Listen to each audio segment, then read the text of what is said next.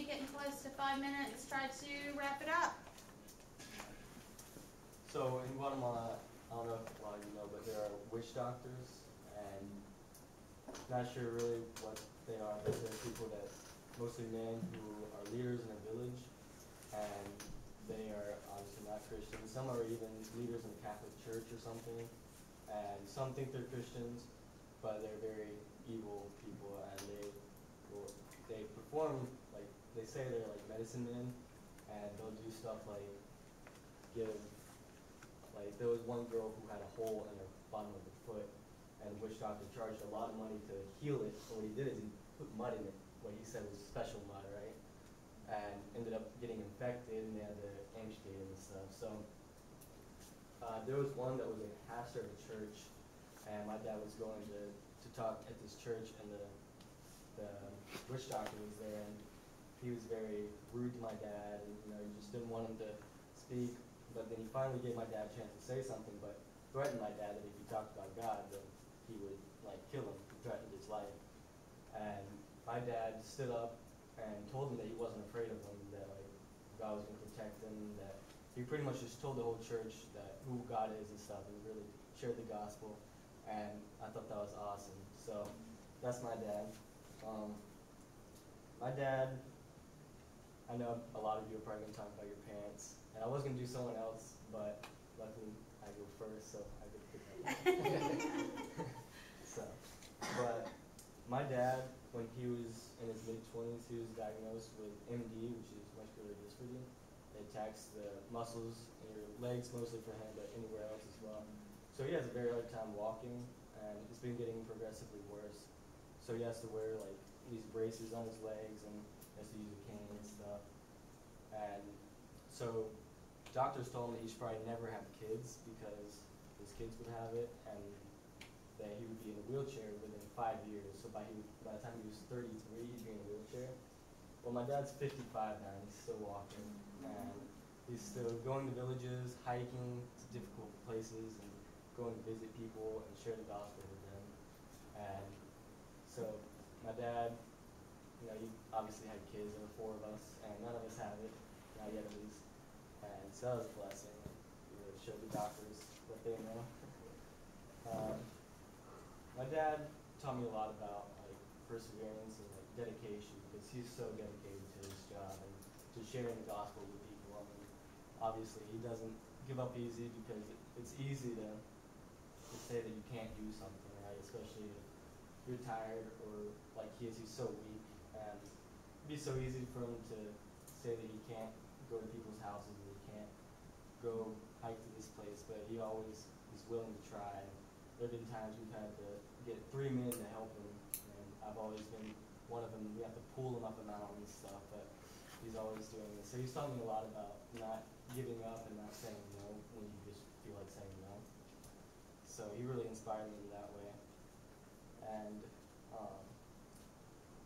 when, I think it was last year at one point, he was having some really bad problems with his knee, so we had to come back to the U.S. on medical leave. And all the doctors here in the U.S. told him that he shouldn't go back, and that like this would be a great opportunity, he said, for him to just come back to the U.S. and relax, enjoy a normal life, they said. And they never found out what was wrong with his knee, but my dad, being very stubborn, decided to go back anyways. And he's having a lot of health problems still, but he's still doing the work.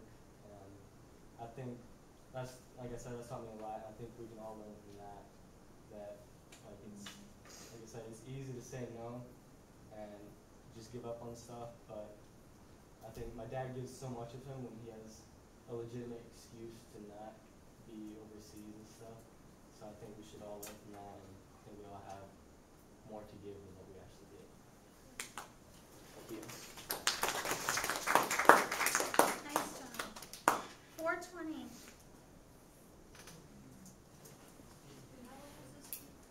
Four to 5. Okay. All right, you guys fill that out, please, and Jessica's gonna hop up and get started in just a second.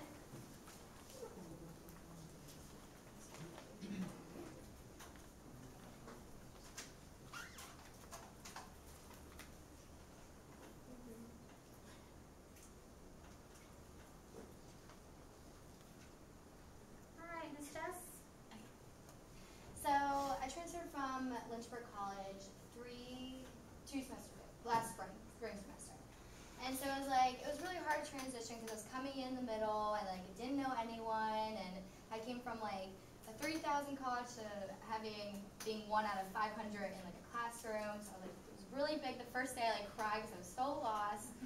And after that it just kind of dwindled down. I was having really emotionally like problems, just like one thing after another was happening. We were paying my roommate. I got like random roommates, and we were paying her for like electric and like all that stuff. And we were paying her, and she all of a sudden come home one day and the electric's off. And it was like off for 3 days. We're like trying to contact her. She was not there. Finally, like the landlord, we like contacted her, and she was just like, well, that's not our problem. Like you have to talk to her about it. So I'm like stressing out because I'm like, I need a shower, I need to flush the toilet, I have stuff to do, and like it's dark and it's cold. So finally, like we got it back on, but then, okay, so that was that. Then I was visiting some friends at Lynchburg College, and I walk out and I have like a flat tire and my car's not starting. So then I was like, oh my gosh, really? Like already something else? So the tow truck comes and like in this little parking lot, gets my car out, and he calls me. He's like, oh, you didn't have any gas, so I put money under your in your seat. And I was like, great. He thinks I'm like can't afford gas now. Like I was just like great in my life. And then like a week later, my boyfriend broke up with me, so I was like, oh my gosh, like this is just another thing like that could go wrong.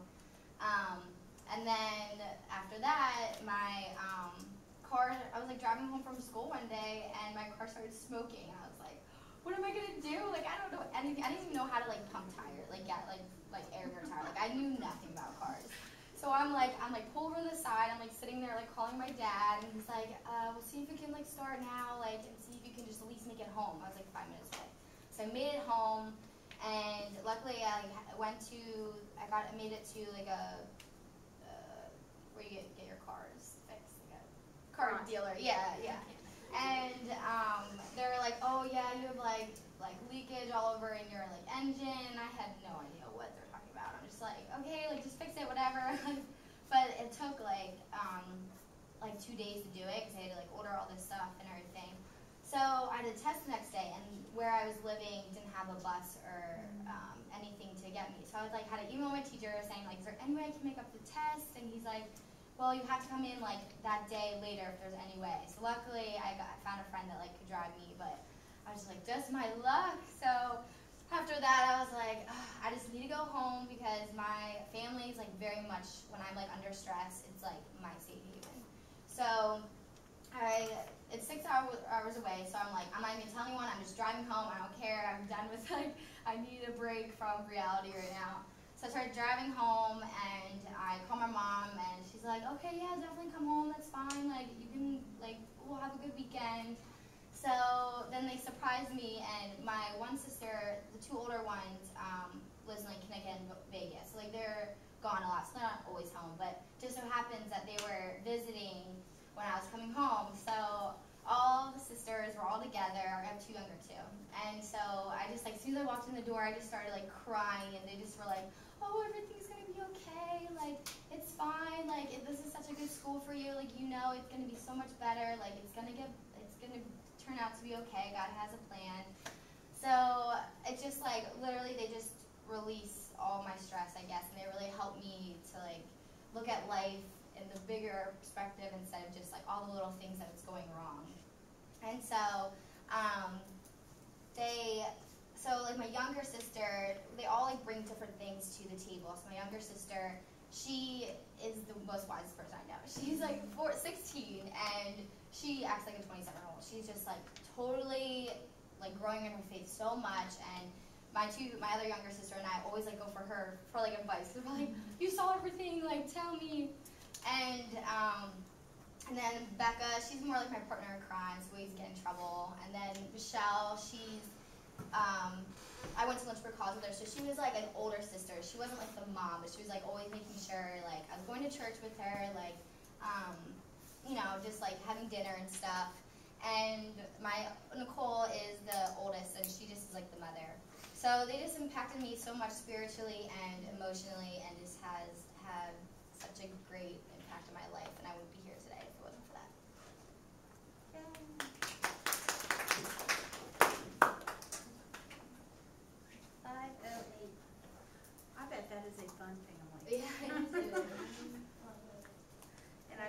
dad sometimes goes, I wish there was a boy in Yep. the house. All right. Miss Joy. All right, whenever you're ready. Okay. So I have grown up in a Christian home, and my dad is actually a pastor, so I have a lot of people who influence or have been an influence to my life, a lot of awesome Christian women and men. But one lady in particular that stuck out to me as I was preparing for this was a woman named Susan Clark, and she was a lady in my church when I was growing up, and she's the director of social services in our area, and she had everything to do with the adoption of my two younger sisters. And so today I'm going to be telling a story about in November 2006 when Susan called my family. She called us up and she said, there's a lady at the hospital in your town who has just recently given birth to a little girl, and she cannot take care of her, but she's interested in seeing if anyone can adopt her. And so Susan is on the phone with my mom, telling my mom all this, and my mom starts crying. She's like, yes, of course, like, we would so be interested in adopting this little girl. And so my dad was actually out hunting, and my mom was like, Joy, like, we have to call your dad and tell him, do you want to call him? And I was like, sure, I'll call him. So I called my dad, and it went straight to his voicemail because for those of you who hunt, you know you don't have your phone on when you're out hunting. And so it went straight to voicemail, and these are my exact words. Dad, we're having a baby! And then I hung up. And so, but the rest is history. Susan went with my family to the hospital that night, and we got to hold my little baby sister, Lydia Mae Harrison, and she helped us through the whole process of adopting and finalizing that adoption. So I would just like to honor her and just really just thank her for the impact that she has had on my life and just the lives of many other people that she has brought together through her work with social services. And so not only does Susan have a heart for others, she strives to make other people feel valued and loved. And she exemplifies this through her work and involvement in the church. And she's involved in like the church choir and then in a lot of other committees at the church. And so through that, she taught me the importance of being involved in a local church and just the impact that that community has on your life and the impact that you can have in the lives of others through that. And also, she does a lot, but she heads up the Weight Watchers program, which is like a dieting program to help you lose weight.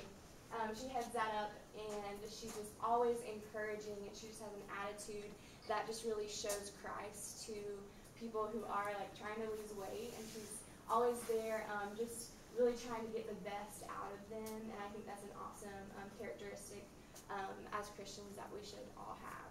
And so she has really impacted my life in teaching me to be involved and serve in a church, and the ways that Christians are called to encourage others around them.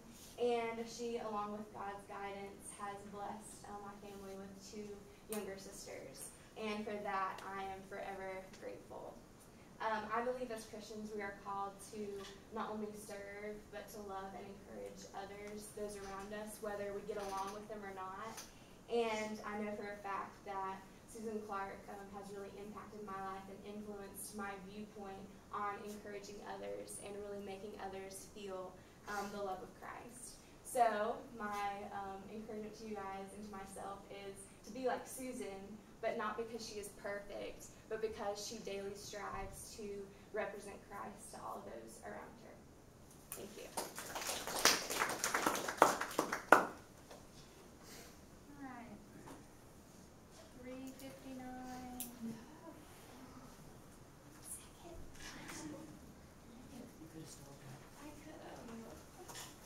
I was like, all right, nice job. Isn't it nice to have people like that that are family friends that can make such an impact in such a world? All right.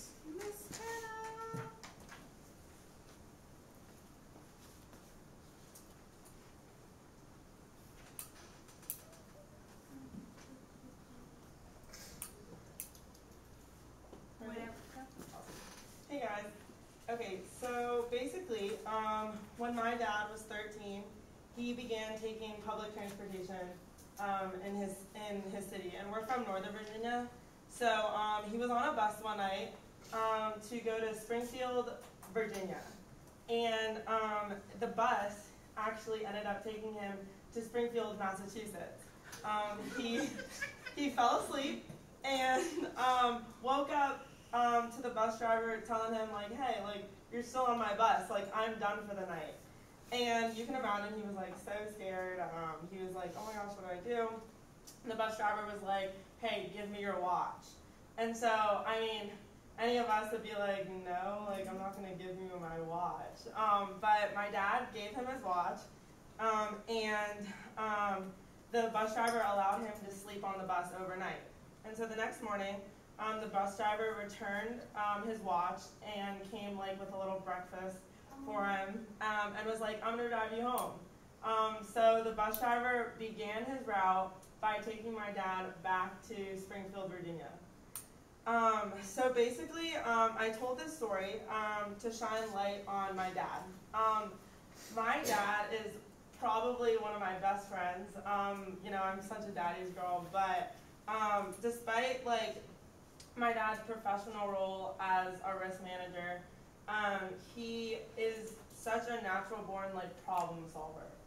And he always sees the best in people. Like, you know, one of us might be like, I'm not going to give him my watch, like, you know, like, I can't sleep on this bus overnight, you know, but my dad really saw the best in the bus driver. And so that goes to show just that he sees the best in everyone. Like, for as long as I've known my dad, he just, he has, like, a lot of, he puts people on a high pedestal.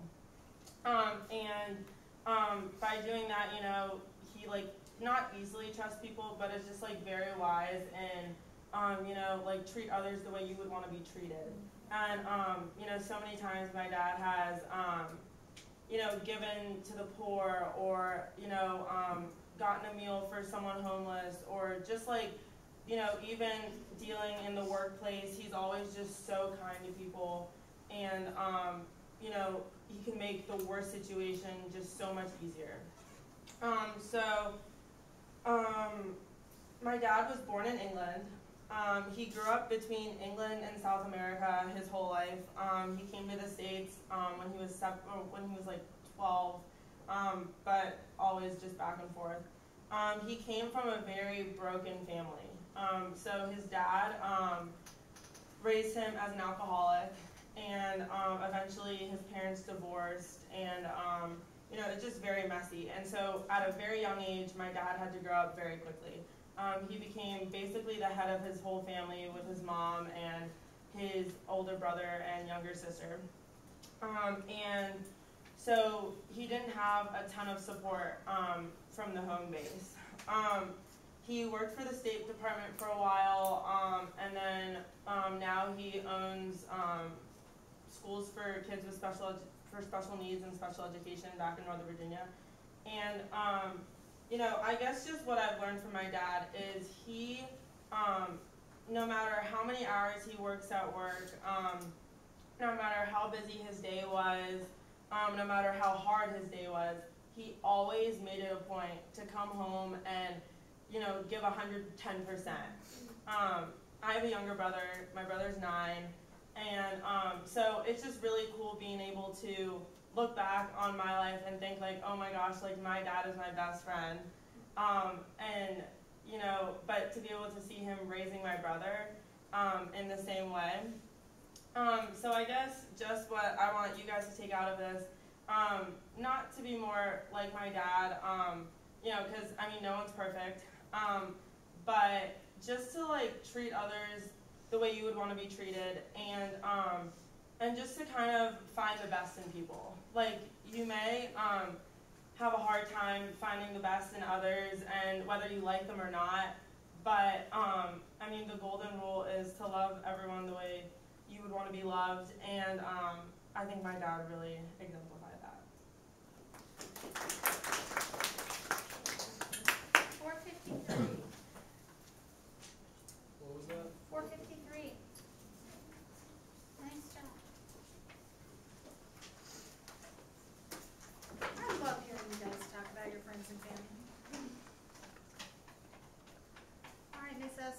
guys just a second. You guys finish up Hannah's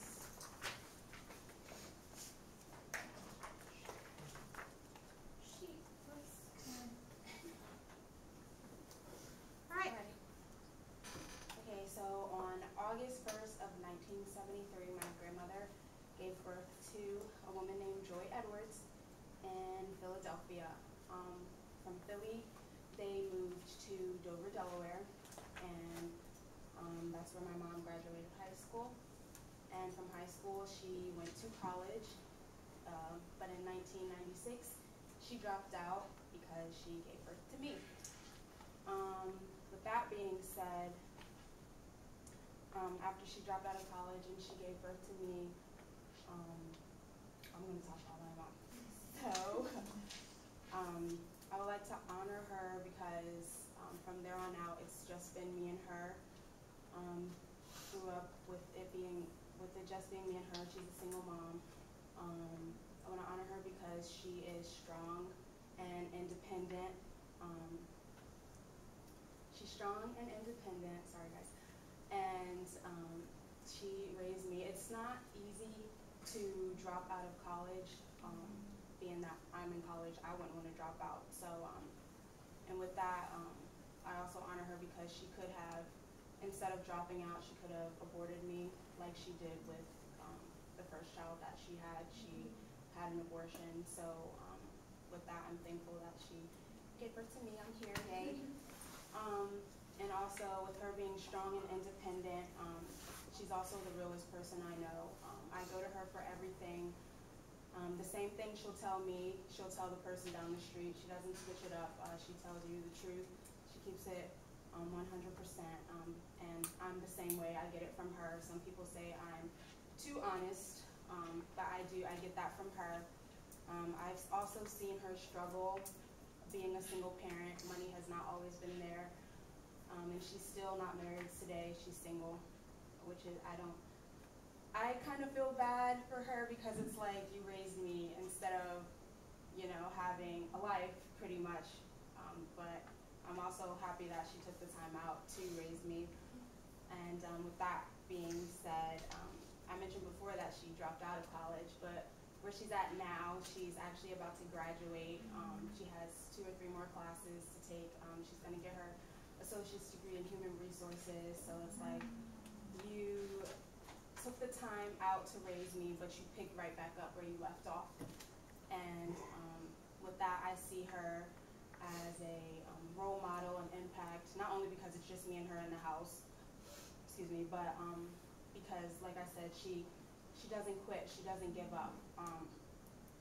She also follows her dreams. She wants to work with people. She waited until I was out of the house to be able to finish doing what she needed to do with her life. With that being said, with her being in school and me being in school, it's a little weird. I help her with her homework sometimes. But with that, I feel as though I want to quit every day. I do not like school. I don't like school at all. But she encourages me. She's like, if I can do it, you can do it too. That whole little spiel. She's like, you're not quitting. I'm not going to let you quit. I didn't quit. Look at me. I paused for a little bit, but she kept going. And also, I'm the type to worry about where the money's going to come from, what's going to happen next. I'm just that type of person. Looking at her, being a single mom, money was tight. You'd think that I would be able to just give it all to God like she did, but I don't. I worry, and she's like, baby girl, come on, you already know the deal. Give it to God, pray about it. He's provided for us this long already. What makes you think that you can just stop and worry? We don't have time to worry. So she's really impacted my life that way. She's very encouraging. I love her dearly, and with that, I encourage you all to be like my mom, not be like my mom, but have certain, traits like her, just to not quit, follow your dreams. Even though you may be at a pause in life, just keep going, don't quit. Yeah. 4:37.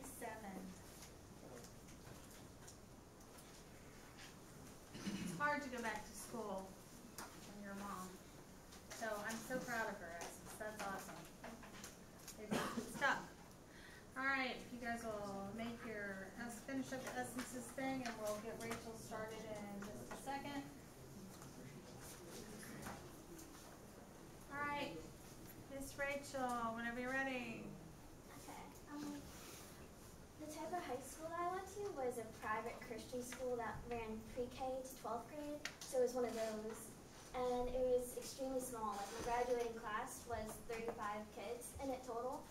And so it was kind of the type where everyone knew everyone knew everyone's business, whether they liked it or not, especially the drama.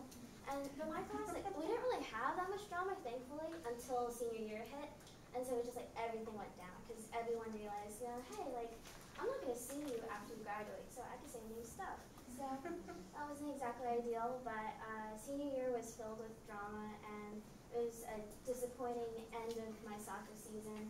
And I was in my class government as secretary, and that was drama filled too. And it was a lot of teachers that I used to appreciate, but then I kind of saw a different side to them, and so that was really disappointing and discouraging. And so there were some ugly tears shed during senior year, but my mom was there to always as a shoulder to cry on and as a good advisor for anything, and just even if I needed to like vent too. So I'll be talking about my mom, and she's extremely like caring about anyone and everyone, and like she never exactly got the opportunity to go to college because she was the oldest of 4 sisters, so they didn't have the money to. But if she had the opportunity, she would have gone into psychology for counseling because she's just that type of person who anyone goes up to her and like just vents about anything, and she's there to care for them, like even if she doesn't even know them, like in the grocery store. And she's also, she too raised me as a single parent. She was a full-time worker as a secretary since she was 16 years old. Since she was 16 too, she didn't have the money for herself because it always went to her family to support them. And so that was hard for her. And she also is my #1 supporter. She always has been there for me since day one. And she's impacted me as well with just like, we have deep talks and she helps me develop like further conviction on anything. And not as big impact, so she's very organized, and so whenever like I'm gonna like hang out with friends or something, she's gonna be like, okay, when are you leaving, where, when, who are you with? And sometimes, you know, of course it could be a little annoying, but I feel like because of that growing up, I'm kind of like that as well, which isn't always the best in college, but for some things, if I want to be an event planner, then it's good. And so she's always really thoughtful when it comes to other people and myself. Like, she's the type who will just like randomly send care packages or something, and just because she knows that it's gonna be like finals week or something like that. And she's definitely has the gift of acts of service for her love language. It's clearly shown whenever like our family needs something, she's always there to help out when on her own time, and especially when it comes to work as well. Like, a lot of times she'll be working under people who have no idea what they're doing, and they're making more money than her, but she'll still help them out and kind of devote a lot of time to that. And she's very independent as well, which I really admire in her. And sometimes she's a little too caring. So a lot of times, like when I first got my license, I'll be driving to school, and my school was 45 minutes from where I lived, so she'd always want me to text her as soon as I got there. And if I didn't, she'd turn into a worrier, kind of, because she cared too much. Literally, like, one day I got to school, and I got 2 missed phone calls and 4 text messages from her, just because I forgot to text her that I got there safely. So it could be some pros and cons, but she's definitely someone who I admire because she's so thoughtful and caring for other people, and she's willing to put them first all the time.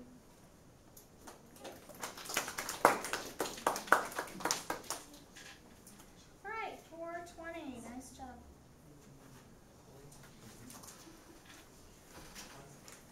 All right, take a second, finish up Rachel's, and Miss Sarah will get started in just a second.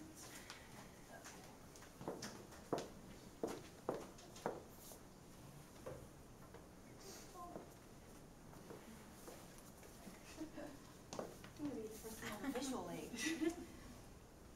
All right, Miss Sarah, whenever you're ready. All right, I'm going to start out talking about my grandfather. And the story I have to tell you guys first would be, when I was 3, my mom And I loved it. And of course, at the end of every dance season, you have a recital, right? So I'm there 3. I'm not good. I literally was falling all over the place. And my grandfather came to the recital with my grandmother and my other grandparents and my parents. And he was the type of person who, he was always very supportive, but he was also very honest, and sometimes in a very, very rude way. So if there were other kids that weren't good, he would be loud and saying, "Why is that fat kid up there dancing?" And like that, yeah.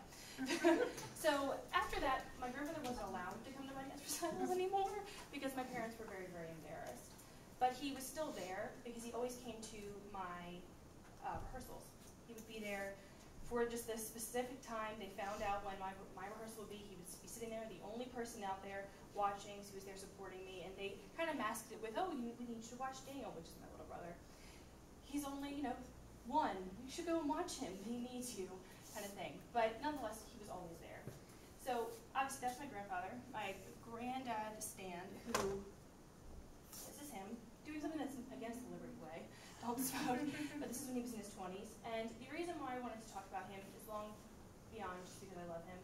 He passed away when I was 10, and I miss him dearly. But also just he truly taught me how to be supportive of your family, how to show them that you love them.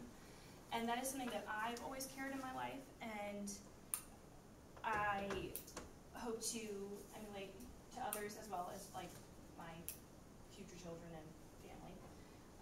So Stanley John Bierce was born in 1928, November 13th, in Baltimore, Maryland. He is the product of the marriage of a Polish immigrant and an American. His father died when he was 3 months old in I want to say it was a shipyard accident. Where exactly he worked has kind of become murky over the years. But he was saving somebody else. A pipe had fallen, and he thrown somebody else out of the way and was killed in the accident. So he, in essence, was raised by a single mother until he was about 5 when she remarried to who my dad knows as his grandfather, who also passed away when my dad was little. He then met my grandmother when he was in his 20s, before he went into the Army, at a club, which isn't the type of club we think of now. My grandmother was very adamant on letting you know that. He had a nickname with her group of friends as Ipana because he had this huge smile. It was very white, which Ipana was a toothpaste, if you're not familiar with that. We talked about it in the movie and musical Grease. And they dated for a while, got married, had 2 kids, my Aunt Robin and my dad, and raised them wonderfully. He wasn't a Christian. I don't think he actually became a Christian until very, very late in life. It was something, he was very, very prideful, so we would never have been told that, and it wasn't until after my dad became a Christian in his 20s, he was like really pushing on it. But after he passed away, my dad got this sense, he kind of heard his voice and said, "Take care of your mother. Don't worry about me. Jesus is everything you ever said he was and more. I'm okay. Just take care of your mother." So that's his early life, but the biggest impact he had on me is, like I said, he was always there for every single thing I did, whether he liked it or not. He obviously did not like dance, but he was there. He was far more of a sports person. Whether it was just simply at my rehearsals or he was actually there, right before, he was, like I said, a big sports person. Baseball's huge in my family. It was right after he passed away, I started playing softball, but nonetheless, he was there, and there's a picture of me on my first birthday. He's holding me, and he was the only person that could have held me all day. My mom tried to take me out of my grandfather's arms and start crying. I was also sick on my first birthday, so that's totally different side note, but nonetheless, he was there, and he loved everyone.